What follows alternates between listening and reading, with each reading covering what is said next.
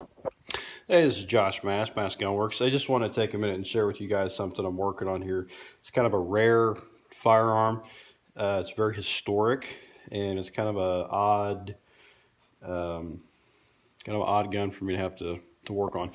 This is a 1894 30-40 Krag, and I know it's a little tough to see because I've got it in this jig, but my customer wanted me to drill and tap it for a scope. So this is something that is kind of a precise process. It takes some specialized tools, and you really need to know what you're doing or you're going to screw it up. So what I've done is I've taken the rifle out of the stock, which is over here. See, it's a really neat looking old wood stock. This gun's over 100 years old. It's one of only 2,000 made for that year. But you take and you put it in this jig, and then I use these holes and these bushings that are sized to very snugly fit around my drill bits to precisely locate where the holes go. And then after I get the hole located, I have to drill it out, and I take a tap like this.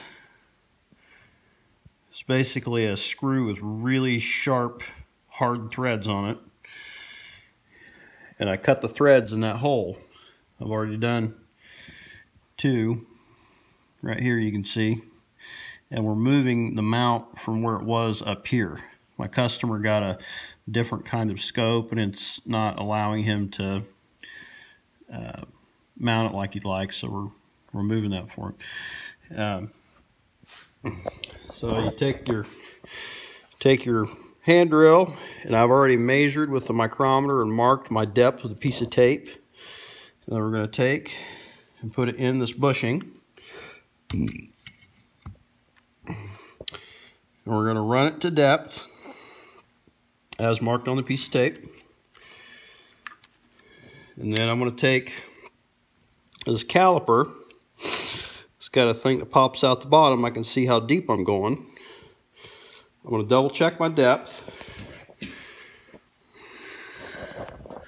As you can see up here on my grease board, I know that my bushing is 1 inch 20 thousandths deep. I need to drill my hole 236 thousandths deep, which gives me a total depth of 1 inch 256. And I've added a little bit in there because the tap doesn't go all the way to the bottom of the hole, and you need some extra clearance. So once we get this done, we're going to take this mount right here. We're going to screw it down, and he'll be able to use this gun to deer hunt with a scope, which is important to him because he's older, his eyes aren't what they used to be. It makes hunting more enjoyable for him. So I'm going to get this hole drilled, and I'll show you what it looks like when it's all done. So moral of the story here, if you want to get this type of work done, you can't just take this stuff to anybody.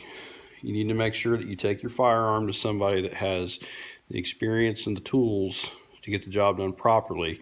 And you may have to pay a little bit more, but I would rather pay the extra money and make sure that this job is done correctly, and that I'm not going to have it redone and pay more money because somebody did a bad job. And unfortunately, there are some guys out there that think they know what they're doing and they don't. And I'm not trying to say anything bad about them, but you have to be careful. So like I said, when I get this done, I'll take a picture of the firearm, put it all back together, and I'll post it with the video. So hope you have a good day.